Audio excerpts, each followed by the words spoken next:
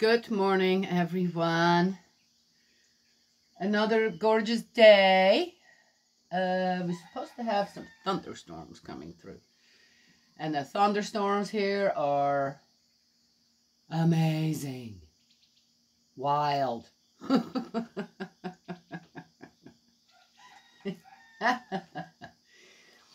Yeah, they can be wild. Oh, I hear the dogs. They're already running out there. It's so cute to see in the morning when I open the doors and they don't even want to have breakfast, right? Sometimes I make them eat anyway, just so that they come home sooner, or what? Well, wouldn't it be the other way? You know, I don't know.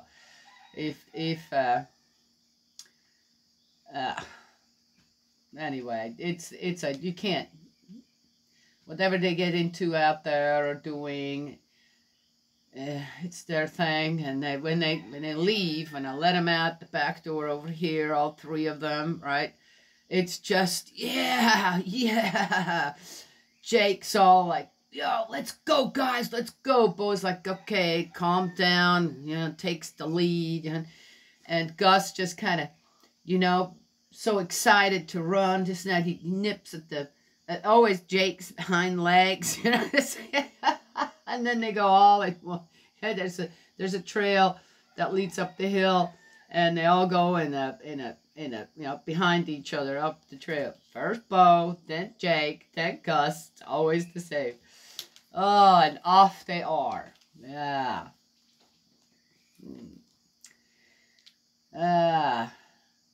What a life. Wonderful. Let's get going, because I gotta go to the barn.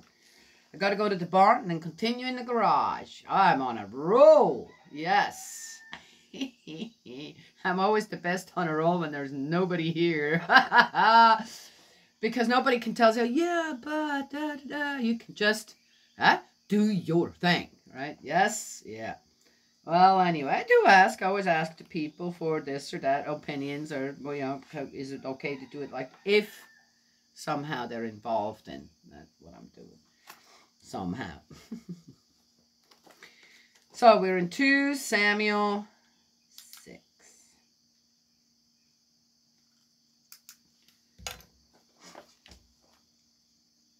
The Ark in Jerusalem. Oh. Well. 2 Samuel 6. David again mustered all the picked troops of Israel, 30,000 men, setting off with the whole force then with him. David went to Baalah of Judah, from there to bring up the Ark of God, who bears the title Yahweh Sabaoth, enthroned on the winged creatures. Oh. Yahweh Sabaoth. Interesting. They transported the Ark of God on a new cart and brought it out of Abinadab's house, which is on the hill. Uzzah and Ahio, the sons of Abinadab, drove the cart. Uzzah walked alongside the Ark of God, and Ahio went in front. David and the whole house of Israel danced before Yahweh with all their might, singing to the accompaniment of harps, lyres, tambourines, sistrums, and cymbals. When they came to Nachon's threshing floor, Uzzah reached his hand out to the Ark of God and steadied it, as the oxen were making a tilt. Oh, the next part says, this roused Yahweh's anger against Uzzah, and for this crime God struck him down on the spot, and there he died beside the Ark of God. What? Ah, Father, you were what? He was trying to keep the Ark of the Covenant from slipping off the cart, and you're going to kill someone over that? No. Father says he didn't do it. Okay.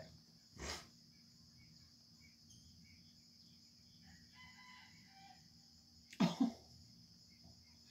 David resented Yahweh's having broken out against Uzzah, and the place was given the name Perez Uzzah, which it is still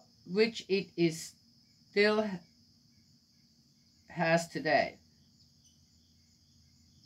which it still has today. Oh my gosh, I can't read a sentence. Oh my gosh, this is like what? That's a odd. Huh?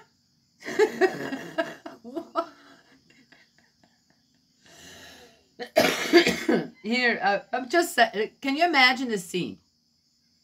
So the ark finally is going back to where? Well, how was it kept at Abinadab's house, right? Yes? Ahinadab's? What was it? What's his name? Sorry. Abinadab. I said it right.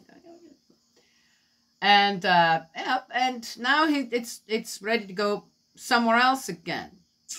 Okay. I wonder why Saul never, in a way, took care of that. Well, again, it's what is it? And here, amongst the jubilee, right, of getting the ark back out to who knows where, I guess to David's city, right? Yes. This happens. That's an odd one. I have no idea what that all. Right? Okay, well, it's why was that named, right? That place named after one of Abinadab's sons, right? Yes. So that's the explanation. It could have well been that they got somewhere where something happened and he got that. The ark did slide off and killed him, right? Because something just happened. It wasn't secured properly.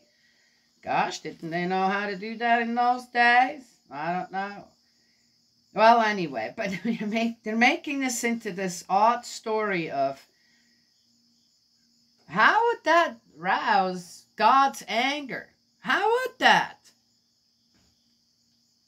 Because he touched the ark. What? Come on now. You can't tell me that they didn't touch that ark before at their house or something. I mean, come on. And it had to be put on the cart. Who touched it? Oh, but they had them sticks to do that with, right? To carry the ark. Okay, come on now. How would that make God angry? That doesn't make any sense. And then David gets mad at God because, hey, you could have done something. Why did he have to die, right? Was David? Okay, this is a weird one. That day, David felt afraid of Yahweh. He wasn't afraid to resent him, according to the story.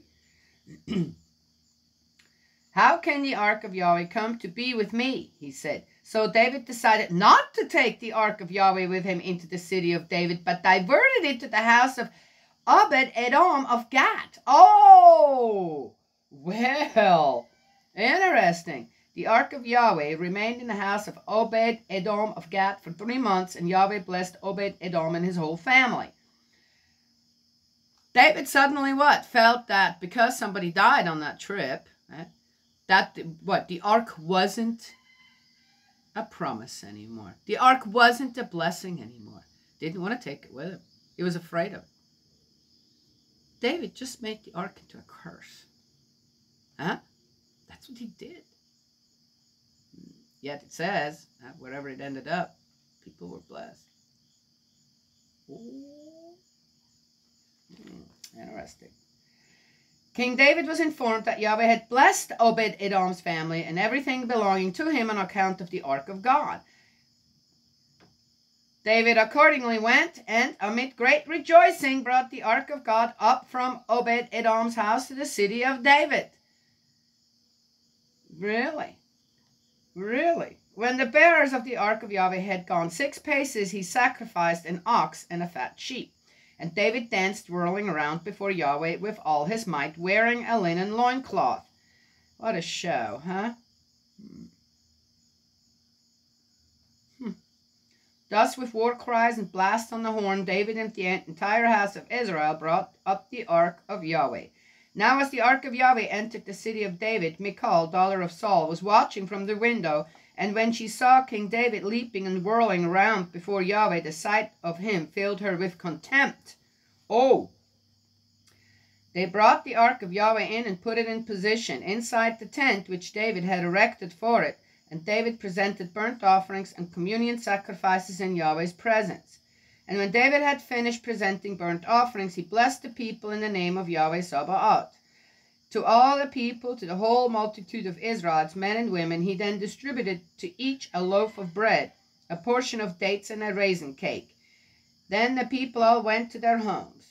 As David was coming back to bless his household, Michal, daughter of Saul, came out to meet him. "Much honor the king of Israel has won today," she said, making an exhibition of himself under the eyes of his servant maids, making an exhibition of himself like a buffoon. I absolutely agree. Yep, this little girl was not dumb. Besides, David replied to Michal, "I was dancing for Yahweh, not for them. As Yahweh lives, who chose me in preference to your father and his whole family to make me leader of Israel, Yahweh's people, I shall dance before Yahweh and lower myself no further than that. In your eyes I may be base, but by the maids you speak of, by them I shall be held in honor." Well, we know how he kind of maneuvers there. And to the day of her death, Michal, daughter of Saul, had no children. I wouldn't want no children by that dude either. Oh, Daniela. Well, it's true. God Almighty, where has it all been? And besides that, again, right? I'm sure as a woman at that time, you had very little to say when her father decided that, yeah, I'm going to give Michal to David. And then when things started to happen, well, David, first of all, sounds to me like abandoned Michal. And then she was married again to somebody else that they seemed to be really happy together, right? Yes, well, we've heard that her husband, her second husband, cried while accompanying her part of the way where she was taken to David again because he wanted her again, right? Yes? Well, then she's just a resentful... Really? I just read this, okay? I just read this to you all. Can you really, with a clear conscience, say that what she said, the couple of sentences she said, weren't right? And since David already had all them women, and probably more, God Almighty, okay? One would wonder if not every maid as well. Okay, all right.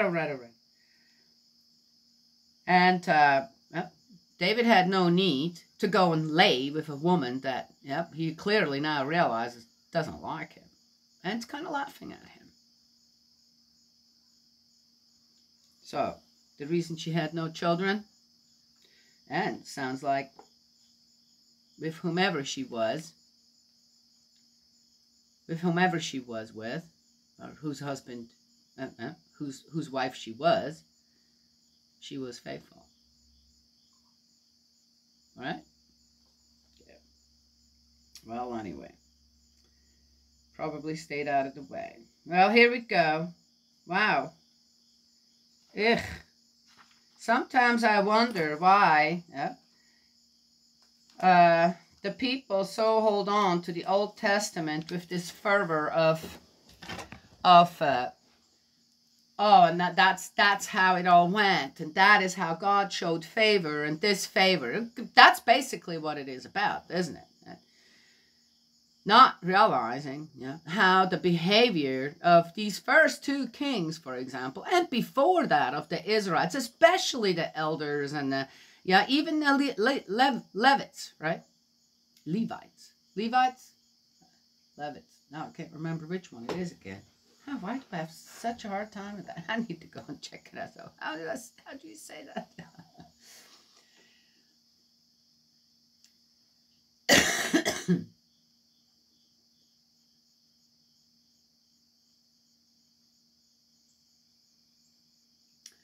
All their agendas and machinations to,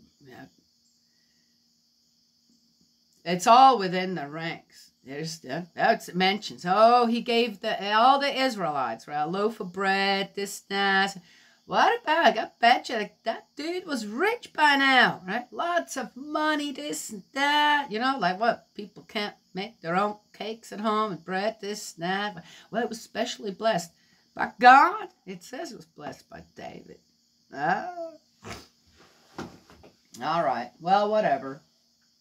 And then he tests out. Oh, let's see how badly cursed this ark is now, right? Can I trust it? And gives it first to another family to see if they would fare well. Wow. That is not right, guys. This is absolutely not right. Well, anyway. Have to give it to Michal.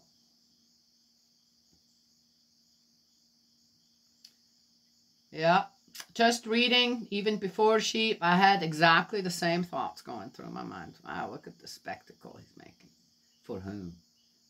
Huh? I said, no, nobody can. Right? How are you going to prove he didn't? He did one or the other. But, I said, we've got stories beforehand on how he kind of did things. And, yes. All right.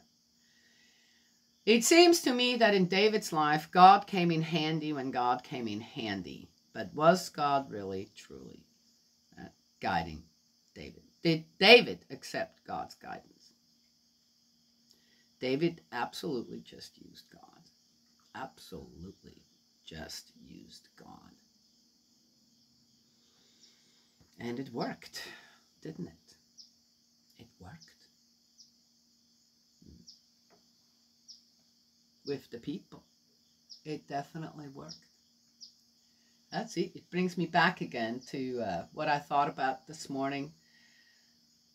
But I got to go to the barn. Guys, I don't have time for that right now. And when I thought on mentioning that on here, I thought, wait a minute. We're going to get to that in the New Testament. I got to have something to say there too. Yeah, Spirit World kind of comes to... I don't think you'll be short of words, no matter what.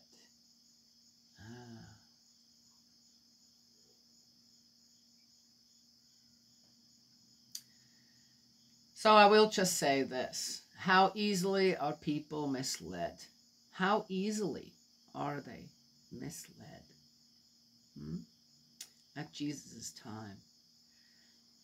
No matter how many high priests there would have been or elders that despised Jesus for his new stuff, right?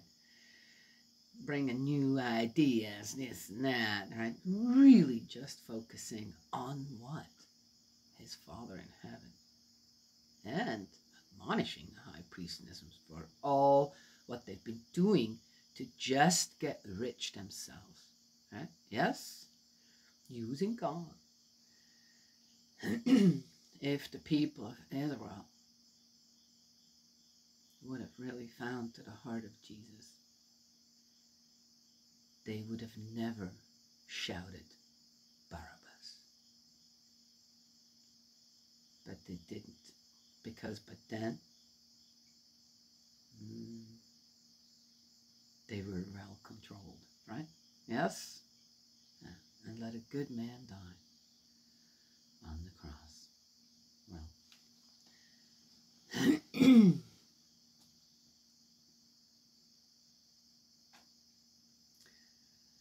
I've wondered. See, I'm doing it. See, I've wondered why. Why did Jesus give up? He could have just continued on anyway. Well, because they were coming for him. But he could have just left, right? And he knew it was going to happen. We know that because of the Last Supper. So he knew that even before that, he knew something was... God and Jesus, God had given up in a way. He said, it's not working. It won't work. Jesus had to listen to his Father in heaven. You're going to have to go that other way now. You're going to have to go the way of the cross. There is no other way anymore. The people have no faith. they're not going to show any faith.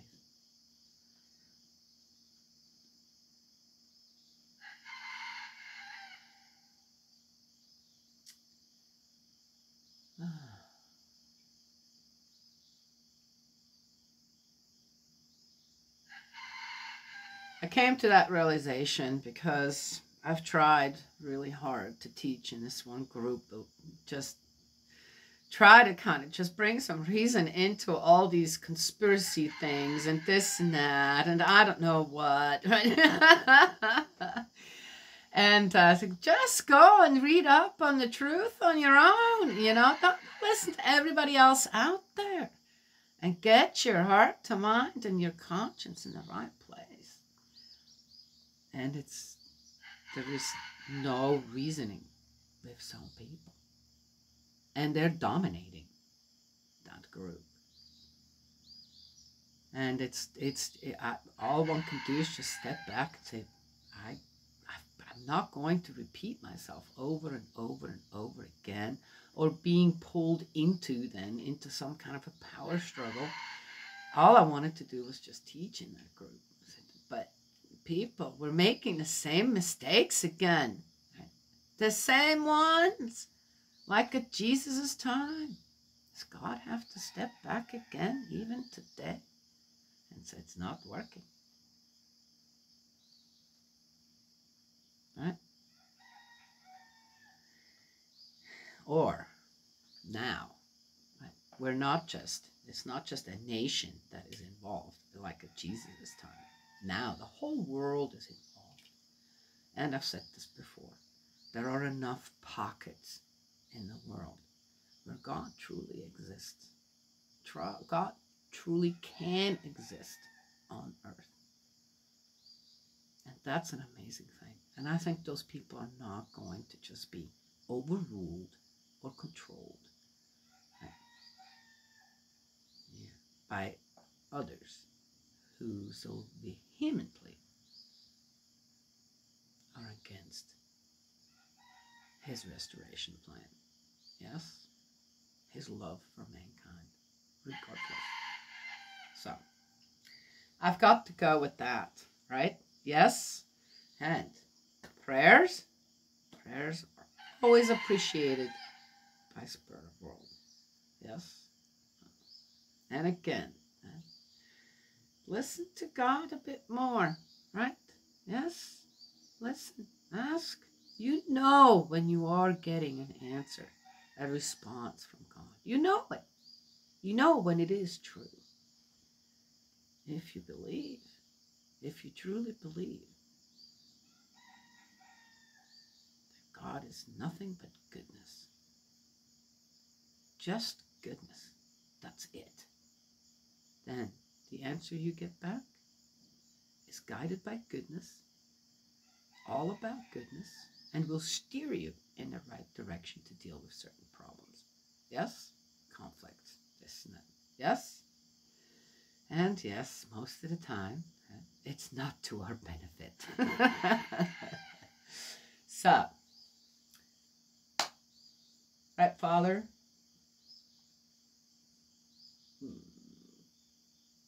He says, you want to hear what he just said to me? My darling daughter, you're so precious to me. You see? All right. So there it is. Barn time.